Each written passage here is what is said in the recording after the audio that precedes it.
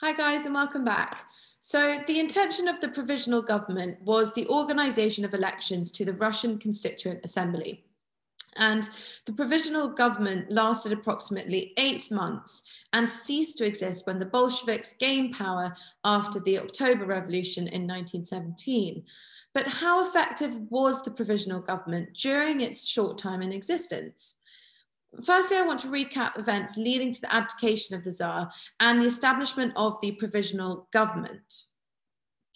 Now, we've already considered the factors which forced the Tsar to abdicate, including long-term underlying causes such as the disparity between the very rich and the very poor, and also short-term factors such as the First World War.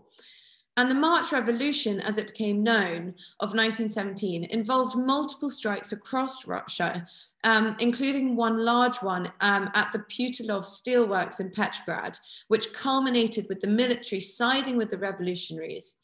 Industry came to a standstill and two competing governments were established. The Duma set up a provisional committee to take over government. However, demonstrators, now joined by soldiers, marched to the Duma, demanding they take over the government. Reluctantly, Duma leaders accepted. Now, they'd always wanted reform rather than the revolution, but now there seemed that they had no choice. On the same day, revolutionaries set up the Petrograd Soviet and began taking control of food supplies in the city. They set up soldiers' committees, which undermined the authority of the officers. And it wasn't clear who was in charge of Russia at this point, but it was obvious that the Tsar was not. The official abdication was announced on the 15th of March, 1917. Russia's problems surely should be solved now, shouldn't they? They have rid themselves of the evil autocratic ruler who squandered the country's wealth on his own personal, lavish and luxurious lifestyle, or at least that's what many thought. However, Russia's problems weren't solved by the abdication of the Tsar. The Duma's Provisional Committee took over government and it faced three overwhelmingly urgent decisions: to continue the war or make peace,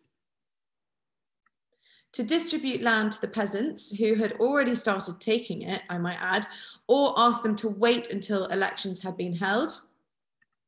And finally, how best to get food to the starving workers in the cities. So how effective was the Provisional Government? Well, let's explore its weaknesses. The first thing is that it was unelected and therefore seen as dictatorial. The Provisional Government was formed on the 1st of March 1917, and it was meant to be a temporary body that would govern Russia in place of the Tsar until elections could be held. Now, unlike the Petrograd Soviet, the Provisional Government was unelected.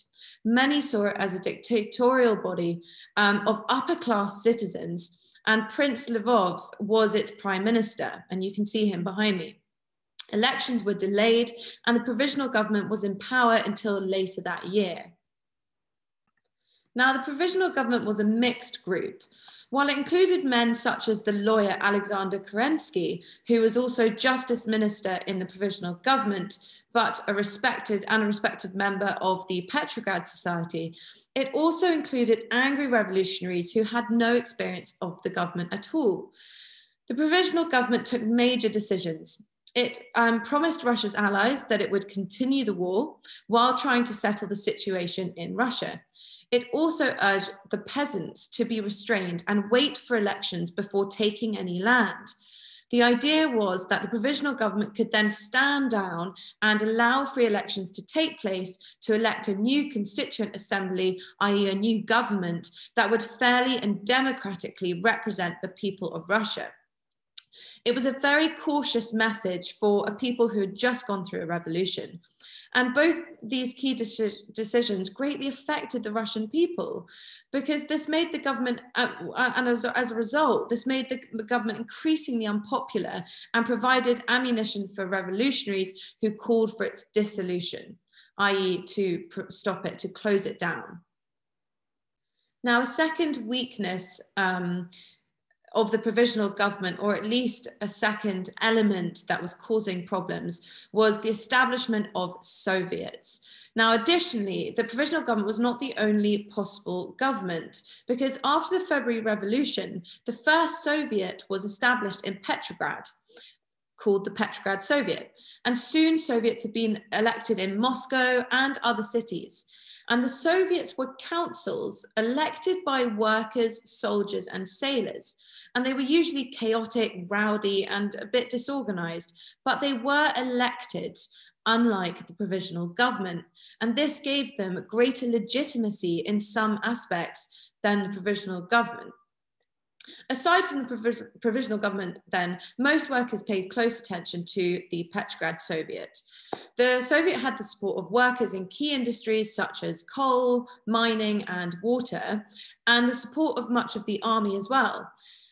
Now, the existence of both the provisional government on the one hand and the Petrograd Soviet on the other meant that power was shared in something known as dual power. And the Petrograd Soviet accepted that the provisional government would make decisions for Russia until elections could be held. The existence of two political bodies, though, increased the potential for political disagreement. And this was especially the case as the two bodies held very different views. The provisional government consisted mainly of those who wanted moderate, minimal changes to the government of Russia, whereas the Petrograd Soviet was made up of those who wanted to give power to the working class and who had more revolutionary and radical ideas. However, the two did cooperate for a time. Yet one man was determined to push the revolution even further. And here we come to our third weakness of the provisional government, and that is the appeal of the Bolsheviks. Now, this one man I'm talking about was Lenin, leader of the Bolsheviks.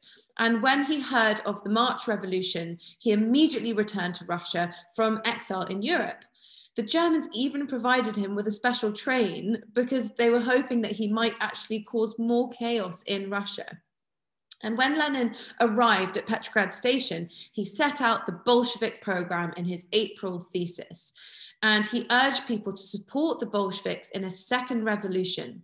Now, the thesis was a program calling for Soviet, e.g. the Petrograd Soviets, control of state power. And he urged the Bolsheviks to withdraw their support from the provisional government and to call for the immediate withdrawal from World War I and for the distribution of land amongst the peasantry.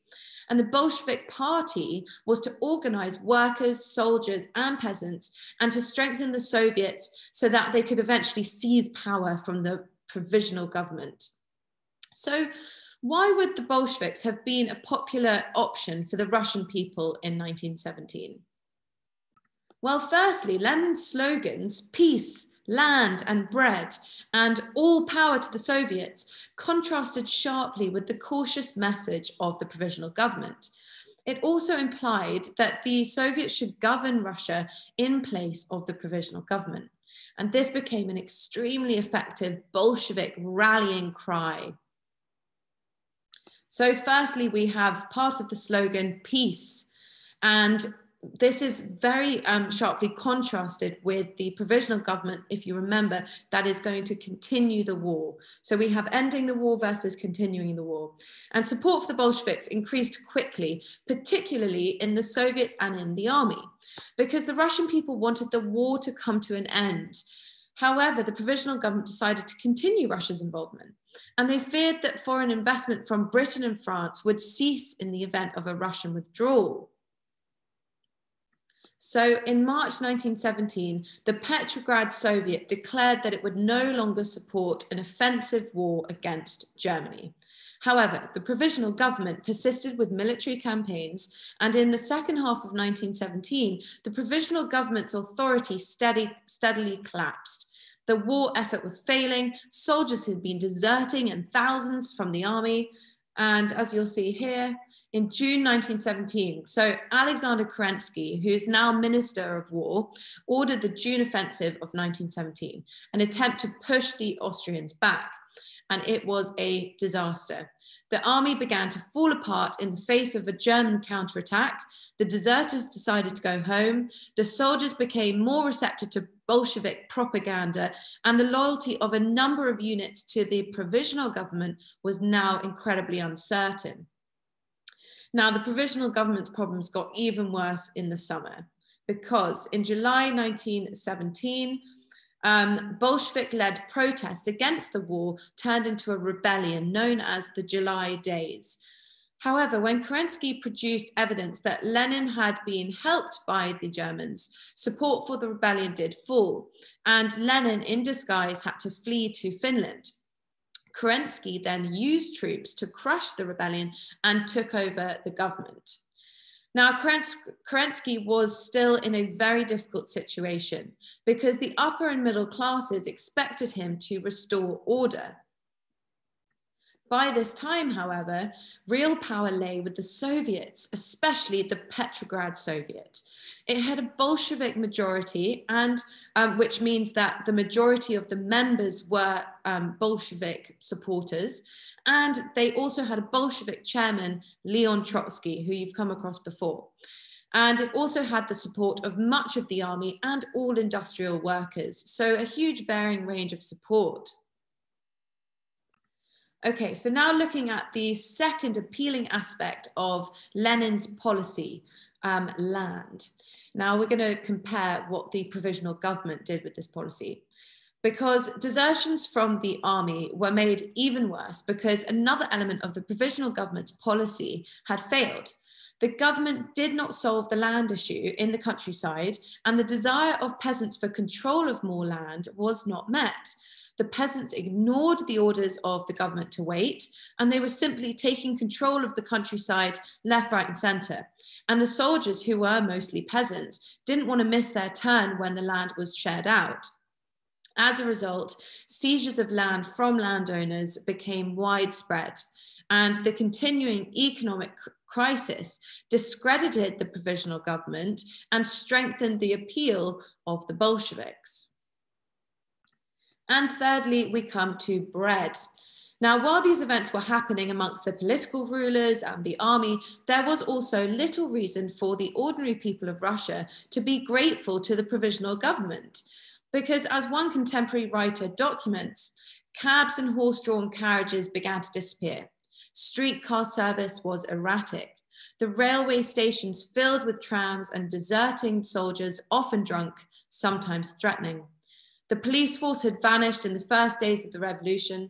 Now revolutionary order was over, and hold-ups and robberies became the order of the day. Politically, signs of chaos were everywhere. So we can just see there the extent of issues that are resonating amongst the population. Economic difficulties had played a major role in Nicholas II's fall from power, and now the provisional government had very limited success in dealing with these exact same problems. The prices of goods continued to increase, food was in short supply, fuel shortages made living conditions unbearable, especially during the harsh Russian winters which were freezing cold, and the government could not guarantee enough grain, ammunition, or weapons for troops fighting in the war. So again, we have economic problems contributing to greater resentment of the provisional government and greater support for the Bolsheviks. Finally, we have the Kornilov Revolt. Now, others were also fed up with the provisional government, and in September 1917, the army leader, General Kornilov, marched his troops towards Moscow, intending to get rid of the Bolsheviks and the provisional government and restore order back to the old order when the Tsar was in power. And Kerensky was in an impossible situation. He had some troops who supported him, but they were no match for Kornilov's. And so Kerensky had to turn to the only group which could save him, and these were his Bolshevik opponents. You see here, who dominated the Petrograd Soviet. The Bolsheviks organized themselves in an army which they called the Red Guards, and Kornilov's troops refused to fight members of the Soviet, so Kornilov's plans collapsed. But it was hardly a victory for Kerensky, because in fact, by October, Kerensky's government was doomed. It had tried to carry on the war and failed. It had therefore lost the army's support. It had tried to stop the peasants from taking over the land, and so lost their support too. Without peasant support, it had failed to bring food into the towns, and food prices had spiraled upwards. This had lost the government any support from the urban workers, from the workers in the cities. So in contrast, the Bolsheviks were promising what the people wanted most: bread, peace, and land. And it was the Bolsheviks who had removed the threat of Kornilov. By the end of September 1917, there were Bolshevik majorities in the Petrograd and Moscow Soviets and in most of Russia's other major towns and cities.